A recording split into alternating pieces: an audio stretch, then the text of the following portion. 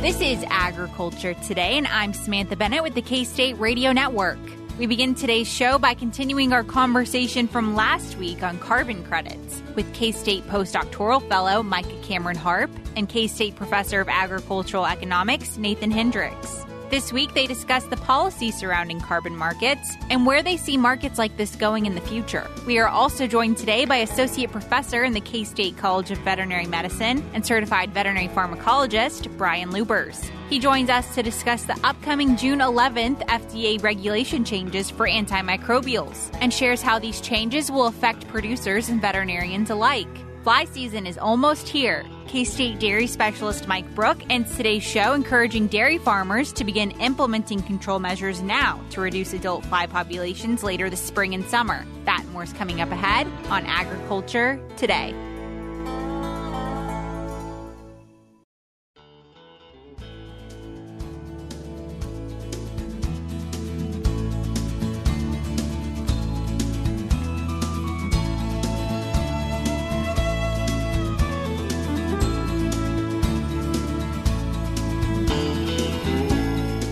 This is Agriculture Today, and you are tuned back in now to a continuation of a conversation we had really last week. We're joined again by Micah Cameron Harp. He is a K-State postdoctoral fellow in agricultural economics. But we're also joined today by his professor, Nathan Hendricks. He's a professor of agricultural economics here at K-State. We're continuing that conversation now again, but we're looking more towards the future of these markets, as well as some of the interesting policy that could potentially surround them. So thank you both so much for joining me today. Thanks for having us. Yeah, thank you very much. Absolutely. So, Micah, like I said, we're really continuing our conversation from last week, and we wanted to talk about the future of this new emerging market, but we ran out of time. So we're continuing that now. And we wanted to really talk about the potential for this now voluntary market to potentially turn into something that's no longer voluntary, right? It's a little bit of a concern for some. Yeah, and this is a question I get very frequently from producers in Kansas, is what we are considering a voluntary market today going to turn into something like a compliance market. And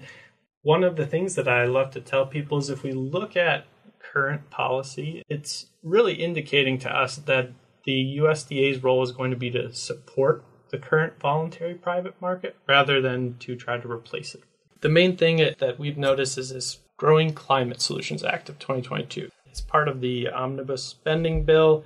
There's really three components to it that intersect with this voluntary market. The first is to establish some programs housed in the USDA, the purpose of which is to help producers understand the different rules that we talked about last week about participating in some of these different programs. The second goal of it is for the USDA to publish some best practices and some materials which really describe the means of adjusting soil carbon levels. And then finally, to direct the USDA and EPA to conduct some research and finally publish a report about what is the current state of these markets and what are some of the barriers and challenges that producers are facing. So, all three of those items there are really about supporting the current voluntary market and enabling producers to participate in it in a well-informed manner, rather than saying we are going to take over the role of an intermediary or do something like establish a carbon bank. Sure. So instead of intervening in these new markets for agriculture and almost taking over, it's more so introducing resources to help encourage the adoption of some of these practices for our producers here in the U.S.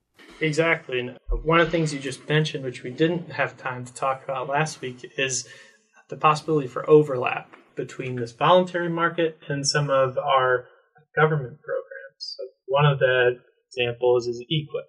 Nathan, if you wouldn't mind just refreshing us on what EQIP is and the possibility that a producer could, one, receive some type of incentive from the government, but then also be paid for the credits that generates. Yeah, so EQIP is a program that's through the Farm Bill, and it's paying farmers to implement some environmentally friendly practice. So this is beyond just carbon sequestration, but lots of different types of environmental benefits. But there is programs that are specifically in there for some of these practices like cover crops and no-till and so forth. And one of the things that happened these last couple of years is the passage of the Inflation Reduction Act actually put a substantial more amount of money into EQIP over the next few years. And the way that Inflation Reduction Act targeted those funds is basically some kind of carbon offset benefits. We don't have a lot of details of how that's going to be implemented yet, but certainly that will be a lot more money flowing through EQIP. But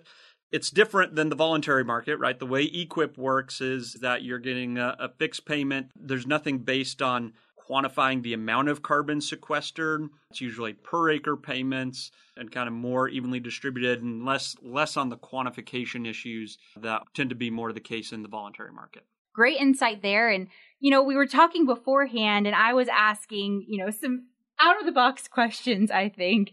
Thinking about this market, it's a global market, really. We've focused really on largely how it plays out here in the US. And I think there's some consequences of that, but also some interesting interactions that could potentially happen. So with it being a global market, what are the chances that there's competition that we see play out, maybe between regions, countries, different parts of the agricultural sector? What would that look like? That's a fantastic question. And what I always like to tell people is, it doesn't matter to the molecule of carbon dioxide where it gets emitted and where it gets sequestered, but it does have a lot of implications for where the producer can sell those credits. So one question you asked is, will we see competition between countries? And I'll maybe punt that one to Nathan in a second. But I will touch on competition between sectors because last week we talked about forestry being another main provider of carbon credits.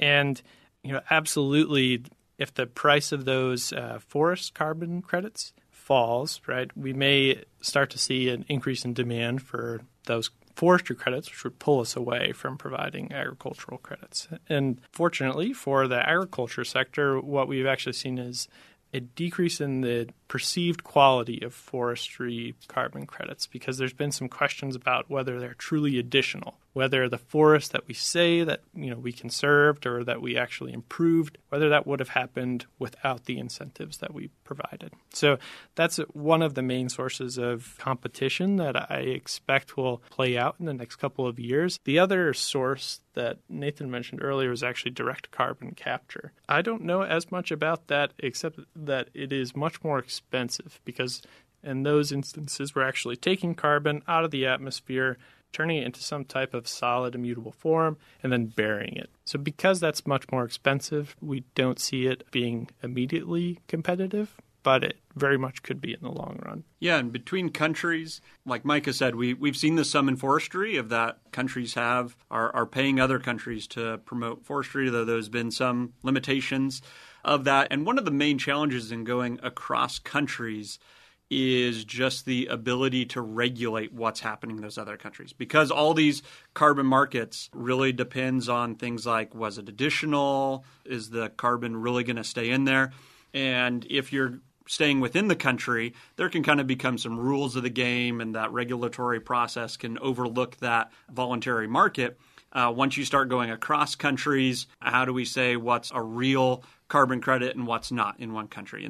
But the other thing is, most of what we've talked about is in crop agriculture. There are opportunities in some of the livestock sector as well. More in the livestock sector, it's about reducing emissions. And so especially in California, we're already seeing pretty substantial payments through their programs there for dairies to install these anaerobic digesters that reduce emissions of methane. Absolutely. And that was another out-of-the-box question that I had for you all before we went on air here was, what is the potential for this to expand in other environmental concern areas like methane per se? Yeah, right. I think that's definitely an area where there's going to continue to be this kind of movement. And in general, what I see is, it's also not just about carbon emissions. We're seeing programs pop up for ecosystem services, right, which is much broader. And so now thinking about water quality improvements and all these things. One of the things that I see about the carbon market that might shift the view of people towards a lot of different things is that a lot of different practices is that they're actually trying to quantify the environmental benefit. All of our environmental programs in the past have always been tied to practices. And this voluntary market's really a first approach at saying not just the practice, but how much carbon sequestered. There could be things like how much water quality improvement occurred. Now, putting dollar values on those is difficult also, but once they start to try to quantify what's the change in environmental quality instead of just practice, that's a change that could go over into lots of different spheres and not just carbon. So it's interesting to see as technology evolves and we can pinpoint more exactly how it actually quantifies, it's interesting to see how those industries are all going to overlap and how this is going to evolve over time. So super interesting conversation in a topic area and some really cool research that you guys get to do. Oh, absolutely. We're right now especially excited about some research looking at what happens if we change the scale at which these carbon markets operate. So right now, most of these programs are contracting with individual producers, but what happens if instead you had 20 producers get together and say, we want to market our carbon credits all as one single entity? Or perhaps you do it at the county level or the state level. Well, from the soil science side of things, it's much easier to model the change in carbon at larger scales. Our uncertainty is much smaller. So one of the things that we're studying in the agricultural economics department is what are the overall outcomes as far as the cost efficiency of these markets if we change that scale at which we're examining the problem. So carbon cooperatives of sort is what I'm hearing? Yeah, there's lots of different ways that it could potentially be implemented. But yeah, that's effectively the idea. Very cool. Well, maybe that's a future discussion we'll have to have here once that research wraps up. Nathan and Micah, I can't thank you both enough for joining us today and answering so many of my wild outside-the-box questions that I have about this new and emerging area for agriculture. I appreciate it so much. Very happy to be here. Thanks for having us. Absolutely. Once again, everyone, that was Micah Cameron Harp. Again, he's a K-State postdoctoral fellow in agricultural economics here at K-State, as well as a professor of agricultural economics, Nathan Hendricks, joining us for a conversation on the future of carbon markets as well as policies surrounding them. We'll be back with more ahead on Agriculture Today.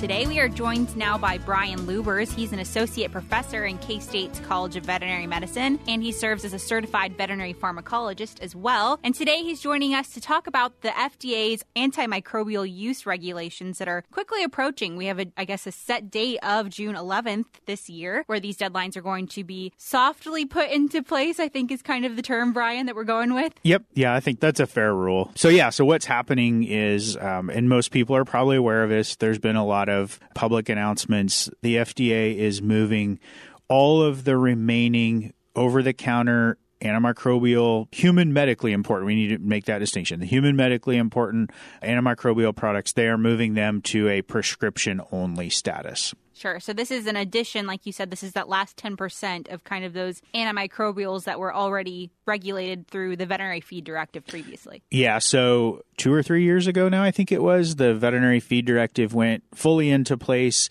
And so any antimicrobials that go through the feed, those required a veterinary feed directive. Many of the injectable antimicrobial products that we use have already been prescription status. And so these are just kind of that last percentage, and 10% might actually be a high number. It's that last remaining. So it's the injectable penicillin products, the injectable tetracycline products, some of them, not all of them, and a few of like oral sulfa products, the things that you can pick up at a farm and feed store that were labeled over the counter.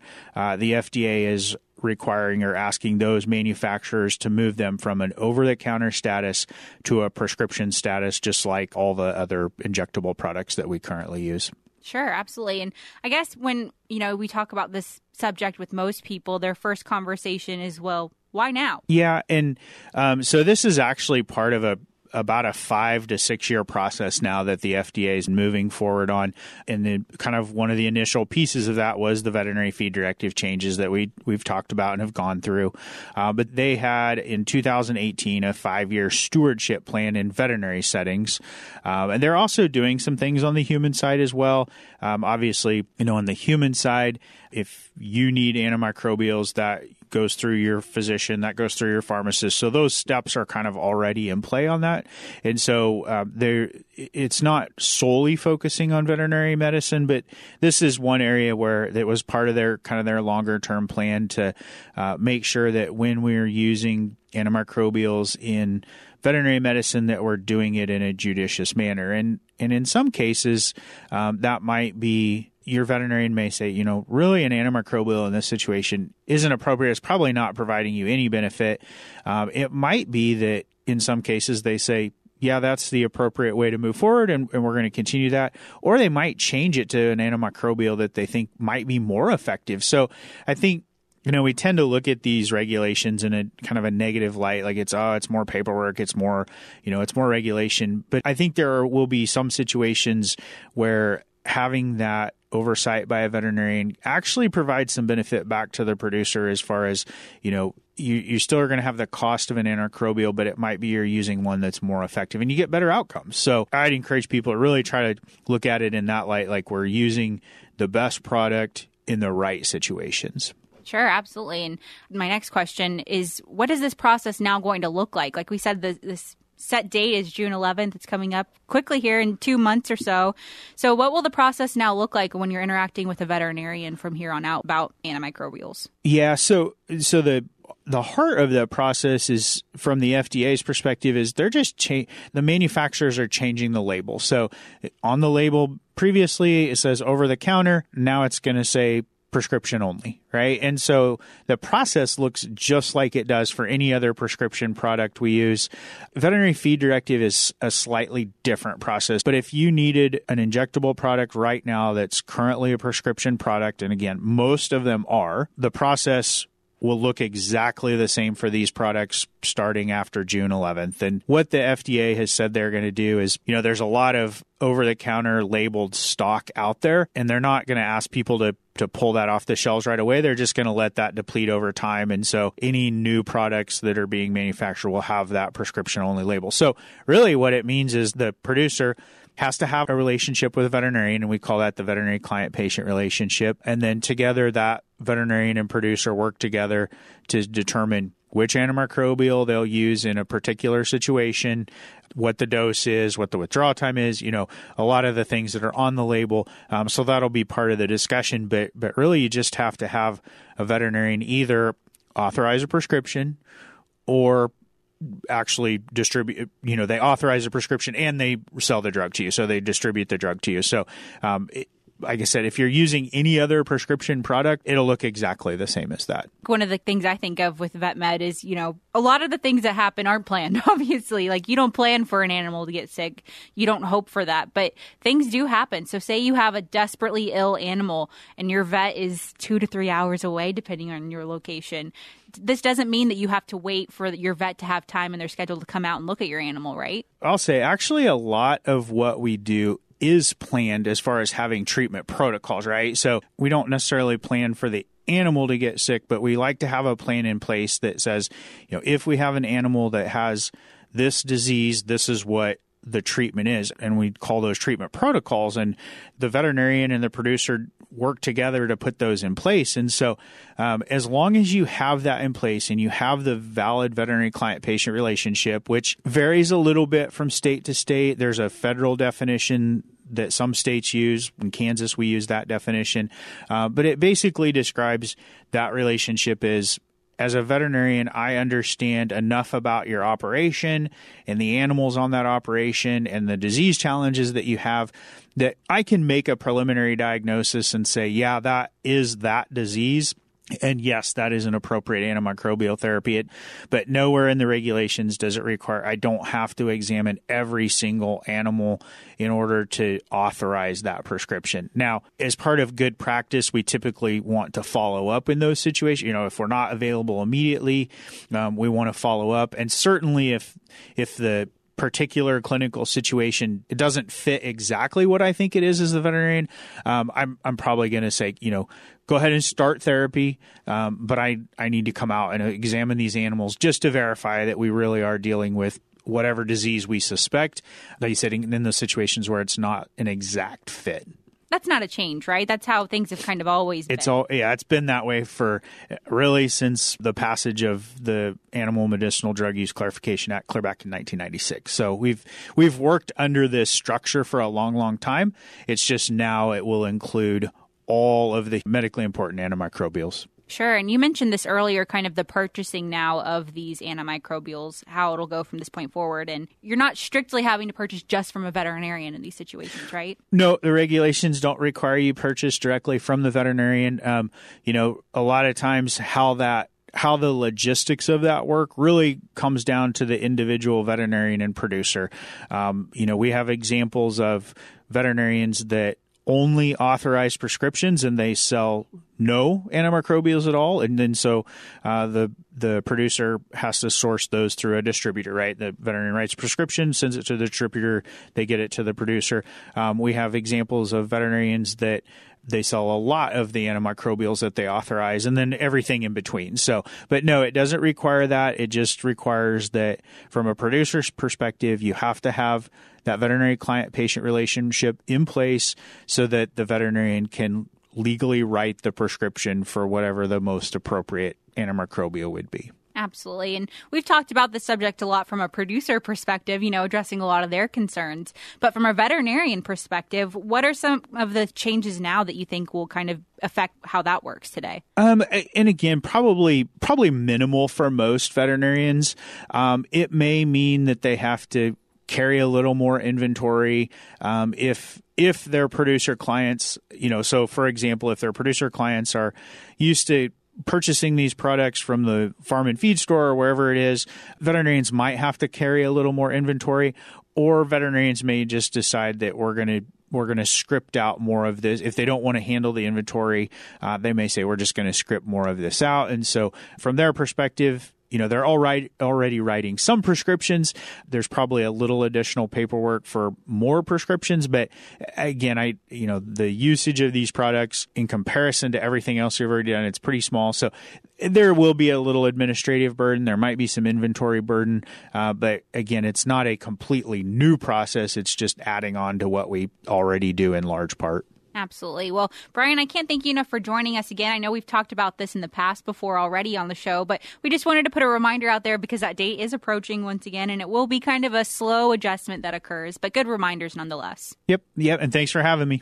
Always appreciate it. Absolutely. Well, I'll link to some of the resources as well that we've talked about in the past, some great ones from the FDA. So be sure to check that out in our show notes, which can be found on agtoday.net as always. But once again, everyone, that was Associate Professor in K-State's College of Veterinary Medicine, Brian Lubbers, joining us for a conversation on the FDA's antimicrobial use regulations. As always, if you are on the go and listening to us on the radio with one of our radio station partners, be sure to check out our podcast. We are available as a podcast anywhere podcasts can be found. Simply search for Agriculture Today, and you should find us there. So that's Apple Podcasts, Spotify, Google Podcasts, once again, anywhere podcasts can be found. And that's also where the show notes for today's program can also be found, with all of the available links that are discussed during today's programming. We're cutting to a short break now, but we'll be back with more ahead on Agriculture Today.